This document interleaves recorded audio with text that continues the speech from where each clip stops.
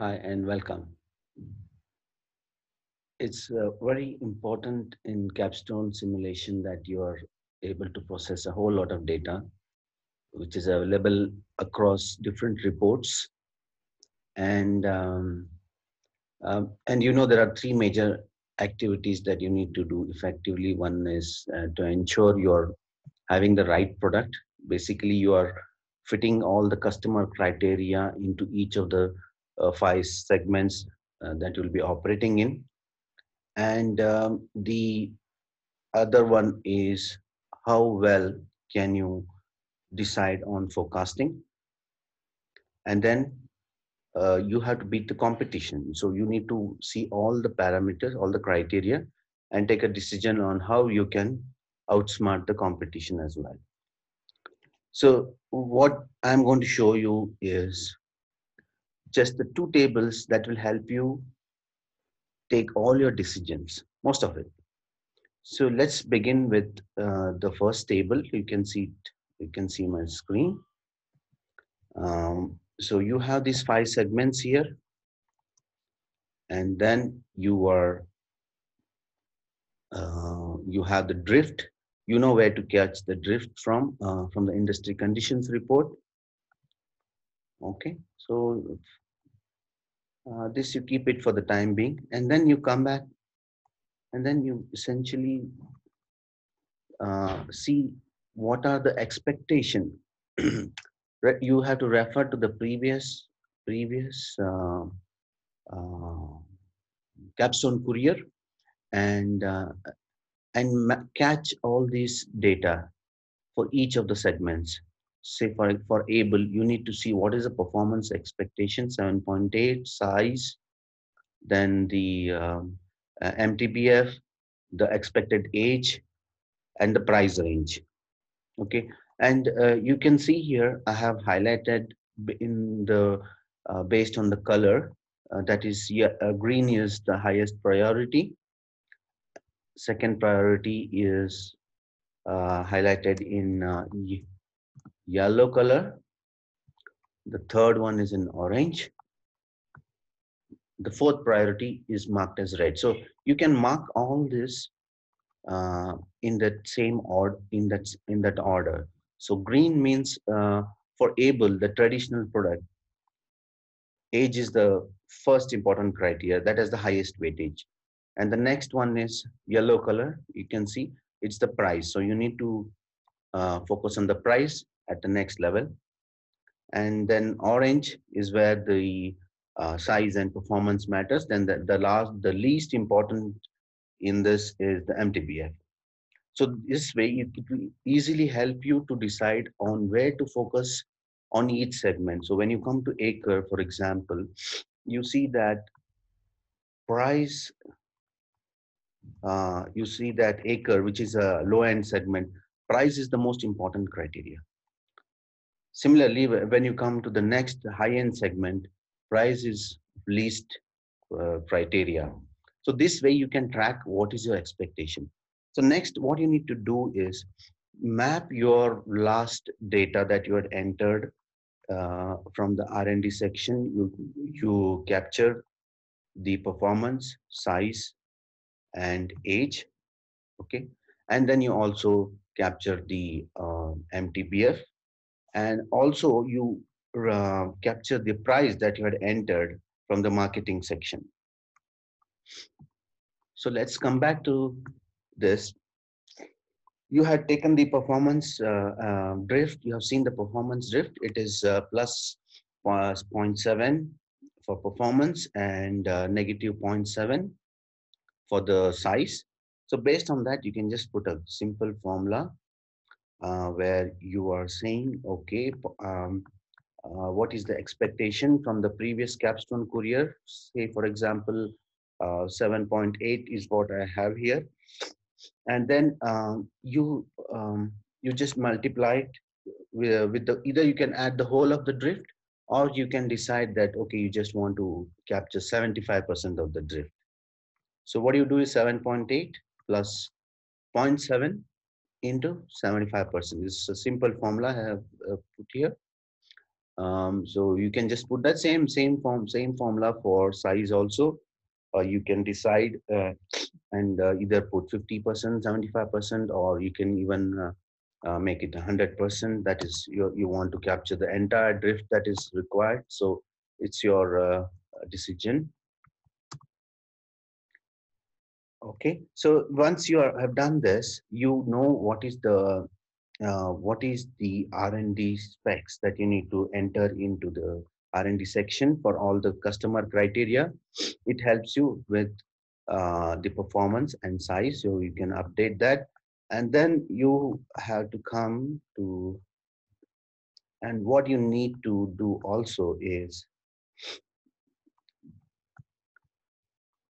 so you are up against a competition, you know that, and you need to map only the two most important factors in each segment. So what is important in each segment?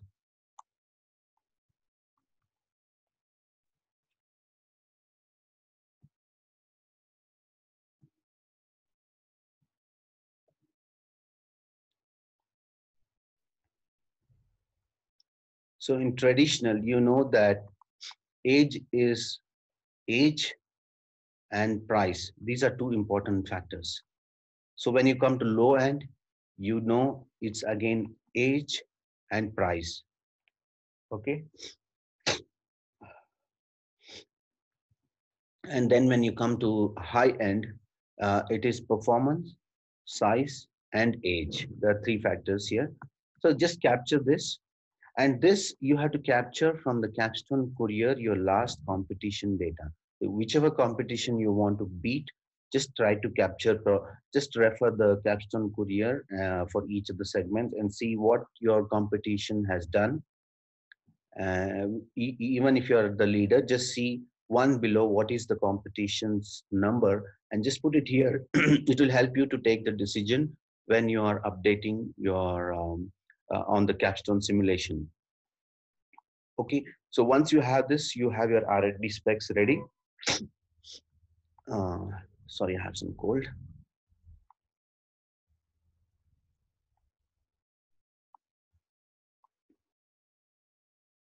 Then let's see the next table. Uh, so the next table is about your the sales data, the market share data. So you need to again refer to your Capstone Courier, update how much you sold in the previous round and what was the market then, and what is the market share. It's a simple formula that you need to work on, and then see from the last courier report, you will come to know what is the growth rate for each of the segments. In this case, it was -7%. So I put it as -7. So you can put whatever your report says. You can just put that, and then you get the new market share. Sorry, you get the new market, the total market. So it was 36,939. It has come down to 34,353, basically because there's a negative growth in this round. And then you need to map what was the missed share. You would have had a stock out. So I had a stock out in this a size segment, and I mapped how much did I lose in this segment, and so what is the units it corresponds to. And then you have the new volume that you would have actually achieved. So you see here, I've just added 400 units to 1160, which was the actual sale value from the courier stone, and this is the missed share. So I have this total volume that I could have sold in the last round. So what does it mean in terms of market share percentage? It's a simple formula. And then in order to retain the same market share, what are the number of units that you need to sell? So just multiply this percentage with the new market, the overall market size that you got here for. So for traditional, you got 9769, so, and you had a 19% market share. So that means you can sell 1832 units in this round. And then you need to see how good are you in relation to competition. How well have you done your customer criteria updation? Based on that, you can decide whether you will be able to have a little more extra market share. So you can just put maybe 1%, 2%, or if you feel you're see in this, for example, in this segment, I have not taken anything extra because I've already mapped my missed market share. So I'm not adding anything more. So if I had stock out, then I would normally not add more market share, but I would just try to map what the missed market share. But again, it's your strategy, and you can decide how you want to do that. And then once you add the extra market share, you have the new one, the new market that you are going to update in the forecast section. So you can use this as a basis for your forecast, and map your production capacity from the production. So you map both shifts capacity into this and see how you stand. This will also help you take decision if you're continuously selling, let's say in this case 1930 versus 3200. There's no need to keep so much capacity. You can sell the capacity a little bit. And you see in this last segment, I'm actually running short of the capacity, so I might as well add some capacity in this round. Of course, the capacity will be available the next year. So you'll be able to take all the decisions if you just map these few things here. It's a very simple table. You can have a look at it.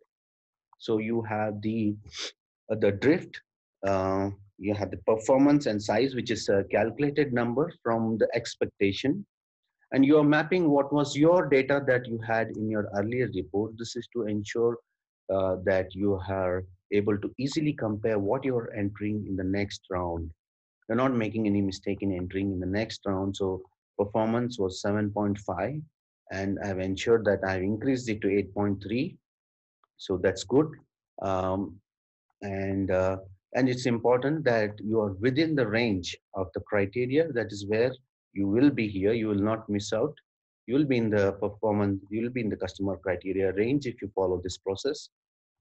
And just highlight the based on the importance, highlight them. It will be very easy to take a decision, and then map the competition data here for each of the segments. It will be very useful to take your decisions. And the second table which I showed you is on how to capture all the volumes, how to arrive at your market share. How can you include your missed market share when you had a stock out? And then how can you add your extra market share? Also check how you can compare your capacity with what is your planned forecast, and accordingly take the decisions. I hope it helps. Let me know your feedback.